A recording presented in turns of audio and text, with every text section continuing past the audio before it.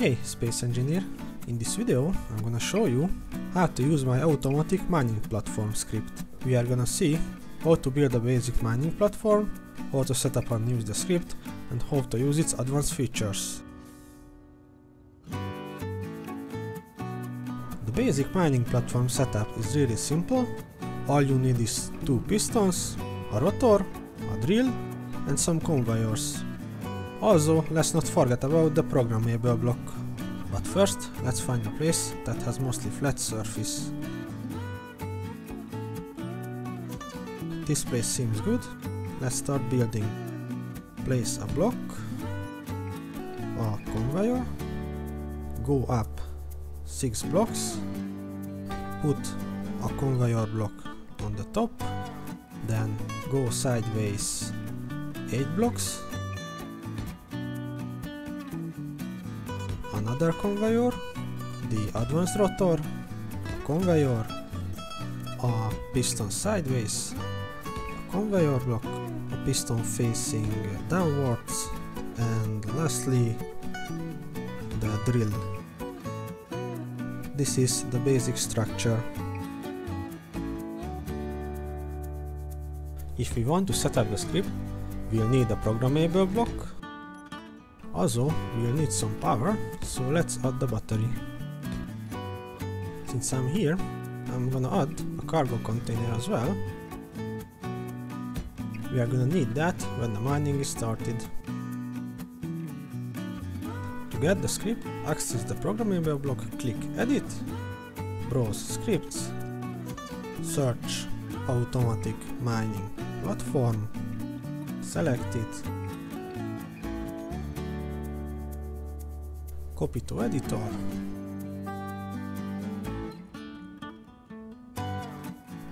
check code. Oh. From here you can use the script to guide you. Type set and press run. The script identifies its components based on name tags, so you have to rename them. If you go inside the script and scroll down, you can find the quick setup and the first point, the renaming. In short, what you have to do is to add the main tag to the names of the components you want to use. The default main tag is /mine01/, but you can change it right here if you want. For now, I stay with the default one. As you can see, there are two kinds of components here, basic and advanced. For the basic setup, you will only need basic ones, so let's copy the main tag and escape. Let's use the set again, and as you can see, there are 4 types of components listed here. First, let's rename the rotor and the drill. As for the pistons, they are a bit different, because we have to tell the script with a special tag if a piston is horizontal or vertical. A piston facing sideways is a horizontal piston, and a piston facing downwards is a vertical piston. This one faces sideways, so it's horizontal. Let's access it directly. Add the main tag, then add the slash or slash tag. This one faces downwards, so it's vertical. To this one, add the main tag and the slash where slash tag. It's pretty straightforward, right? With this, the renaming is done, so let's go back to the programmable block and use the set again.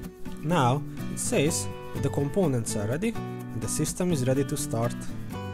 It also says aligning starting position, which means that the script tries to align the components to a state where all the pistons are retracted and the rotor is either at its max or min limit. You can also see that there is a step counter here. The script calculates, based on the number of pistons and drills you use, how many steps and time will it take to finish the mining. Also, there is a progression bar because it looks cool. From here, if you see the system ready to start message, that means that the basic setup is finished. The next step is the configuration, but I'm gonna talk about that later, because if you want to use a basic structure like this, then you can skip it. To start the mining, access the programmable block and use the start command.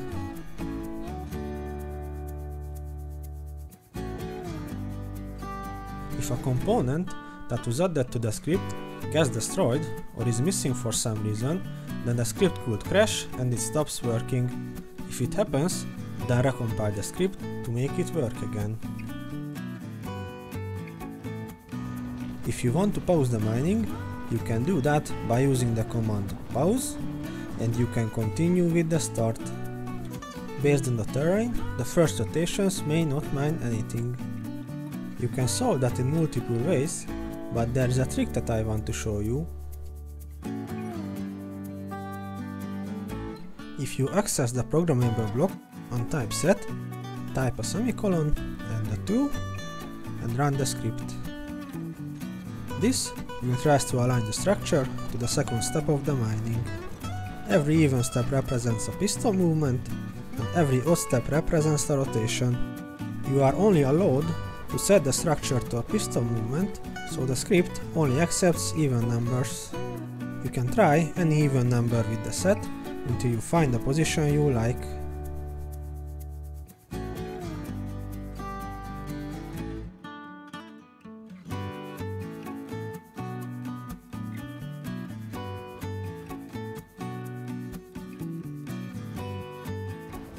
After that, start the mining with the start command.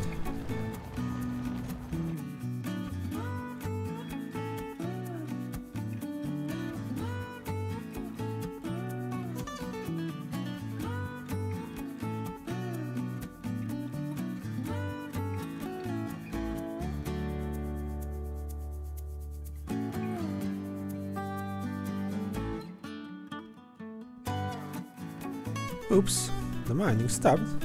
Well, that's actually intended, because the script has an auto pause feature. If the drill's inventory is almost full, then the script stops the mining. If there is enough free space again, the script restarts. For now, I just add the second container here, so the mining can continue. If you want, you can assign cargo blocks or any block that has inventory to the script. All you have to do is to add the main tag to the names, then use the refresh command. The script displays how much these blocks are filled.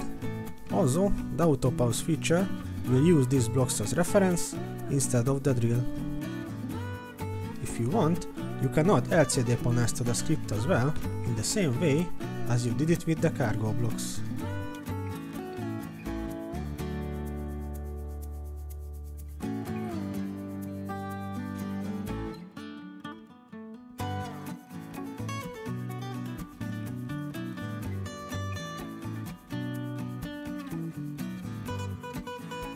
Well, it seems like the cargo is filled again, so let's add one more container. In default, the auto pause restarts the script if at least 50% of the cargo is free, but we got so much stone here that one more container is not enough. If this happens, you can override the auto pause if you start the script again.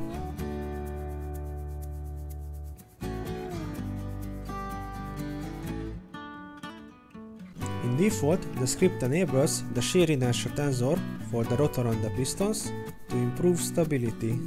But sometimes it could cause the rotor to turn really slow. If it happens, then disable it for the rotor to fix it. Just before the end of the mining, I had to add a fourth container, and that proves that even a basic setup like this can be really effective. When the mining is finished, the pistons are gonna be retracted and the drills are gonna stop. You'll also see the mining completed message on the screen and that the progression have reached 100%. This simple setup have managed to mine out more than 3 million kilograms of stone, which is quite good. You can get even more if you use more components. As you can see, with one drill, the platform misses the center, but if you add more, you can solve that easily. If you add the drill, make sure to place it towards the center. It's important because in default the script uses the adaptive extension and speed feature. This feature based on how many drills and horizontal pistons you use, calculates how much the horizontal piston should extend and how fast the rotor should turn to optimize effectiveness and stability. For the basic setup, with one horizontal piston, 3 drills is enough to mine out the center. However, using 4 drills is the most optimal because the center will be mined out and the mining sequence will reach its maximum speed. Of course, in the case of this platform, it's not optimal to mine out the leftover center like this. There are better ways to do it, but I'm gonna talk about that in another video. If you want to use multiple drills, then don't use drills with spaces, because there will be leftover voxels all over the place and the mining could stack. I'm gonna stop this for now and let's talk about pistons a bit. If you stay with this basic structure, then you can add any number of horizontal or vertical pistons without having to configure anything inside the script.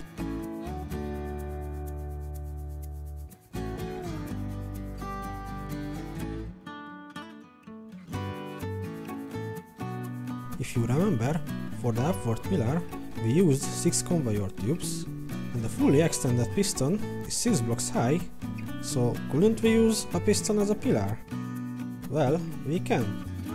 I'm gonna build a new platform here pretty quick, and I'm gonna use an upward facing piston for it.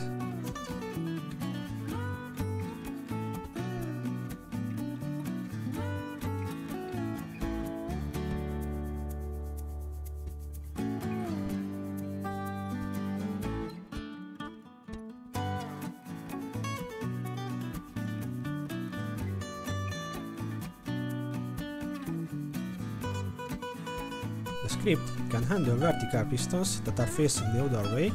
They will be used inverted to the regular vertical pistons. To tell the script to handle a vertical piston inverted, after the var special tag, add the /inv/tag2.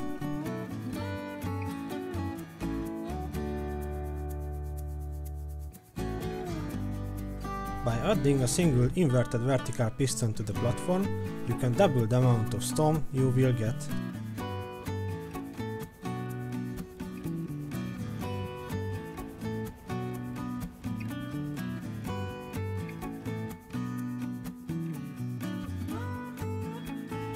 There is one more feature that I want to show you.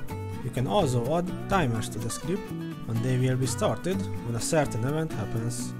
If you add the main tag to the name of the timer, then use refresh, then the script will start the timer when the mining is finished.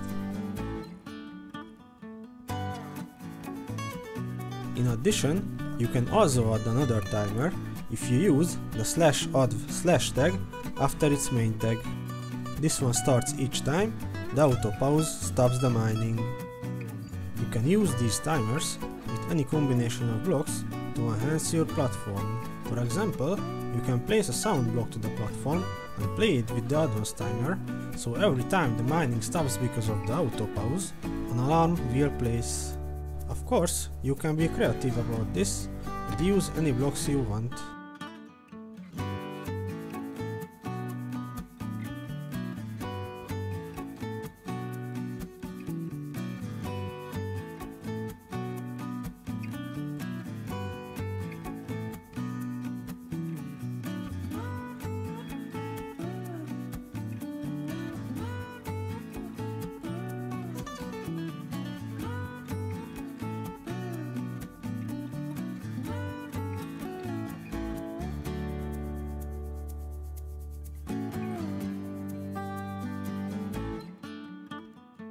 With this, we finished the basics. There's gonna be another video where I'm gonna show how to use the script on a small grid, how to broadcast the progression to another grid's LCD, and how to build and configure advanced structures. I hope this video was useful to you. If you have any questions, you can leave a comment or you can visit the scripts workshop page. As for this video, I'm signing out. Objective complete. Wait.